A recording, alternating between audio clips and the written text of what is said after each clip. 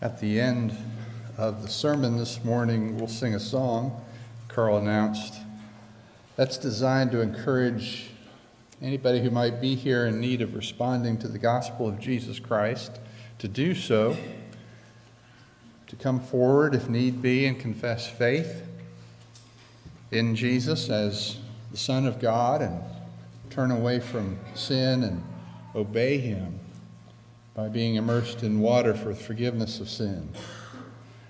Others might be here that are needing prayers of strength and encouragement, forgiveness in a public way, and the song we sing is for them as well. We pray that you will consider your spiritual state this morning very closely and respond if you need. God wants everyone in this place today and everyone listening through any form to enjoy the glories of heaven. And what we'll talk about from Scripture today will tell you why that's possible. On your seats today, or at least on one near you, should have been a page with a text of Scripture printed on it. This is the passage that I intend for us to meditate on this morning. This morning is going to be a bit different than normal. That's a good thing. A large part of this message is an illustration, you might say. Not something to be taken 100% literally in every detail, but an illustration of this passage that you have before you. And before I give it, I want us to take a couple of minutes and read this passage from Isaiah chapters 52 and 53, to read it silently to ourselves, to prepare our minds for the message this morning. So for a couple of minutes, if you'd take that up and read, then we will continue.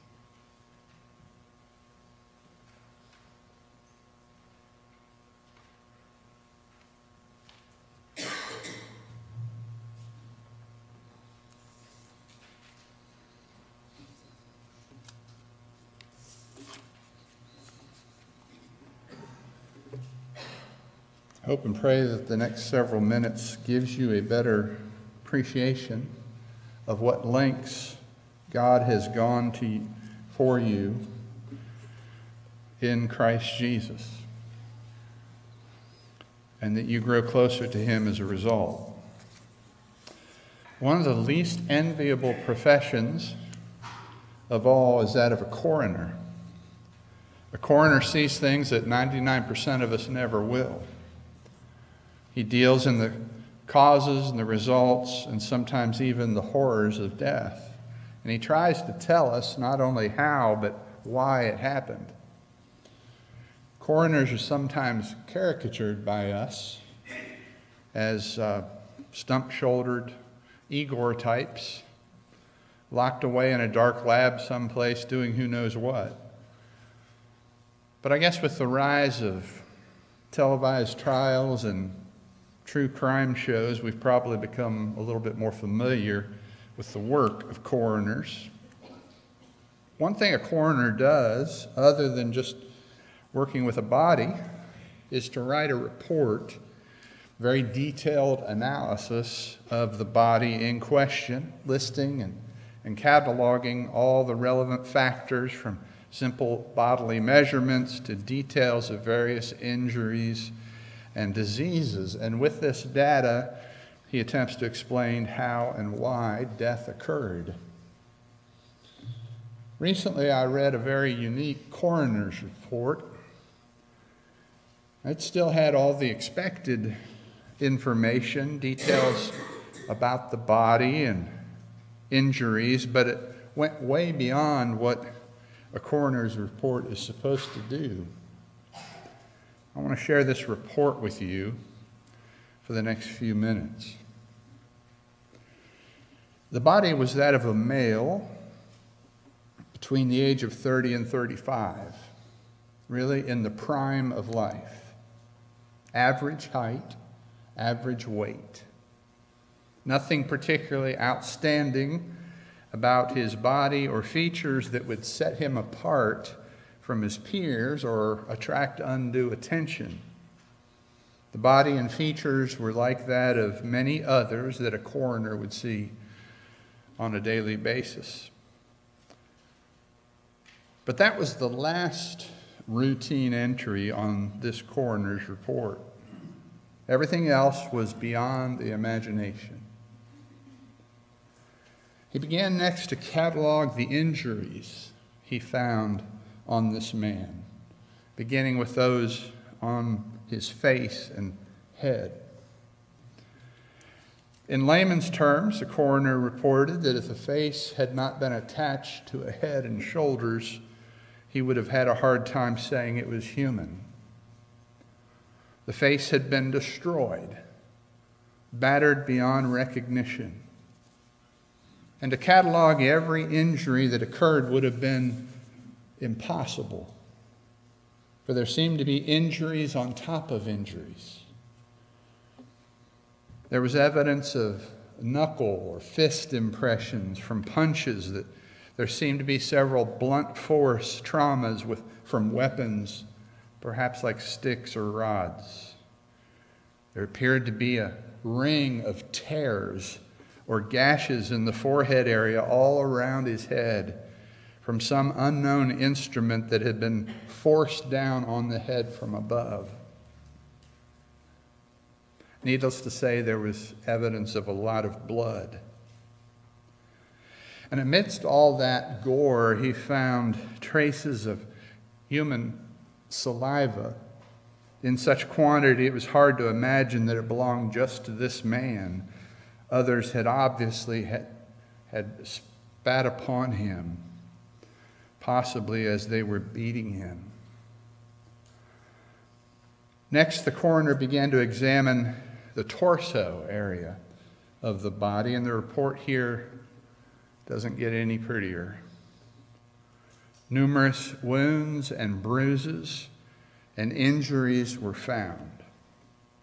More evidence of punches or kicks around his torso.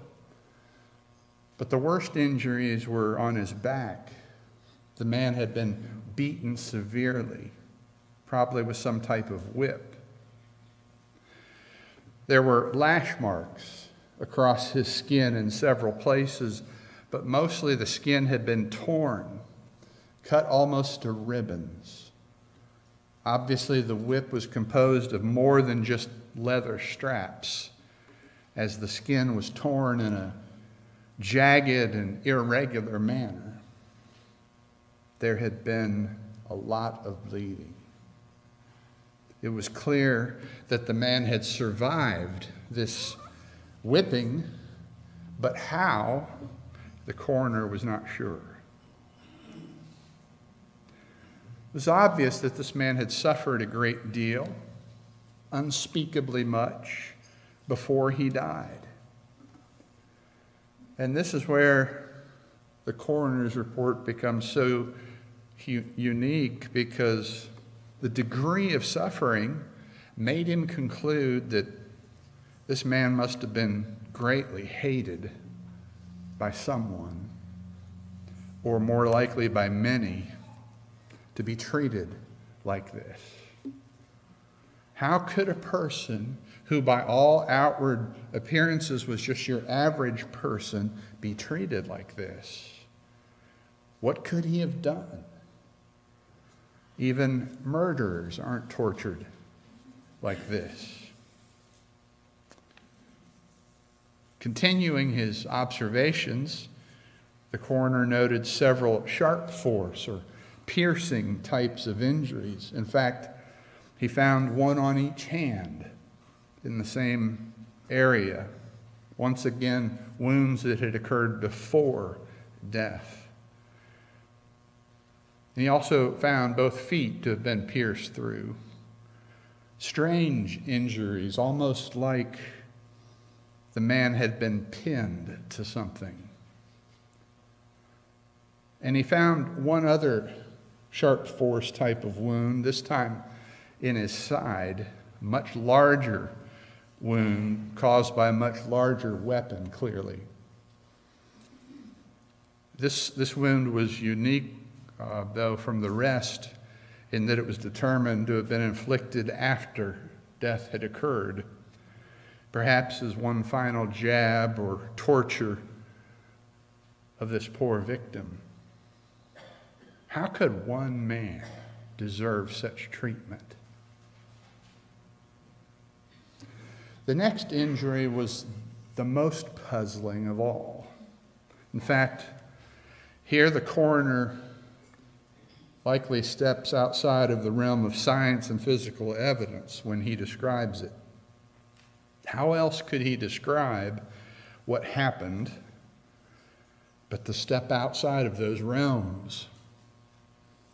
But it appeared, the coroner writes, that some massive unseen weight or force had surrounded and bore down on this man. The injury, he observed, was indescribable in human language. It was like something had closed in on the man and crushed him to some extent. Like some giant hand had engulfed him and squeezed. Once again, it was like nothing he had ever seen before. And he couldn't adequately describe it, only that the force or the weight that caused it must have been extremely great. Well, the coroner's report closes with some interesting concluding observations, almost sidelights to the examination. First, despite all the trauma and all the injuries, not a single fracture, not a single bone broken was to be found. Inexplainable. Secondly, he found no defensive wounds on this man. No sign that he had ever fought against his torturers. It was almost as if he had passively taken it all, never raising a hand in protection, never raising a fist to strike back. Once again, unexplainable. He apparently just took it, took the abuse. And finally, the coroner noted the expression on the man's face. Most people who die by violence would have a look of shock or horror or even anger or hatred on their face, but this man's mouth was closed and he looked almost peaceful.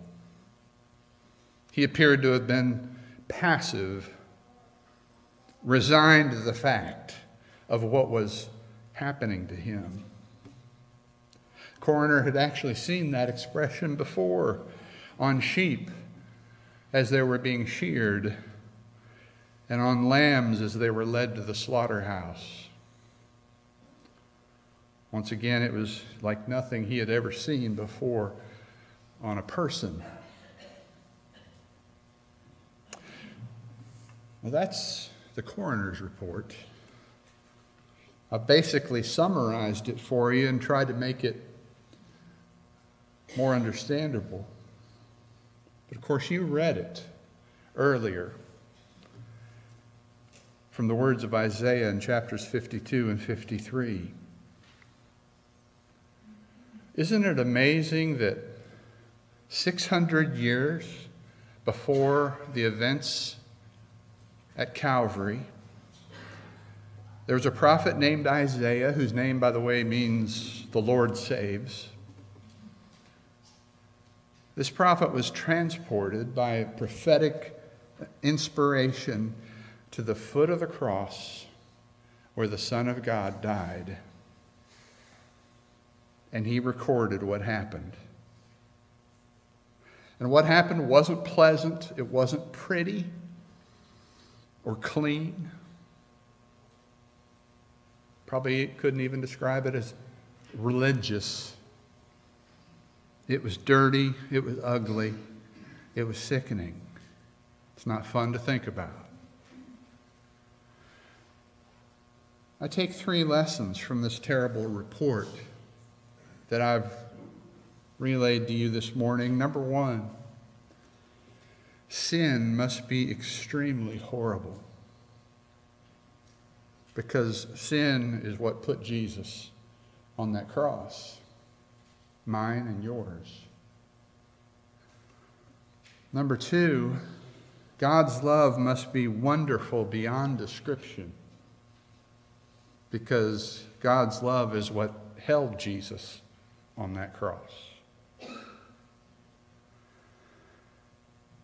And number 3, the salvation of Christ must be a marvelous gift of grace, because he did nothing to deserve what happened to him there. And we've done nothing to deserve what he did for us there. I'm reminded of a man from Ethiopia. One day in the 1st century, he was riding in a chariot, and he was also reading the text that you read earlier from Isaiah, reading those same words. You can read his story in the book of Acts chapter 8. The evangelist Philip was sent to him at some point to help him. This man was struggling to understand what he was reading, and Philip came alongside his chariot, and he began with that very scripture that the Ethiopian was reading, and he told him the good news about Jesus from that scripture. And that man very shortly met Jesus in the waters of baptism. And it says he went on his way full of joy. Well, maybe that same thing can happen here today with you. I just want to close our words, our time with the words of Isaiah. Some words that weren't on the sheet there that I gave you. The first verse of chapter 53. One of the greatest invitations ever uttered. He said, "Who has believed our message? And to whom has the arm of the Lord been revealed?" Who has believed our message? And to whom has the arm of the Lord been revealed? The invitation is yours this morning. If you need to come, come while we stand and sing.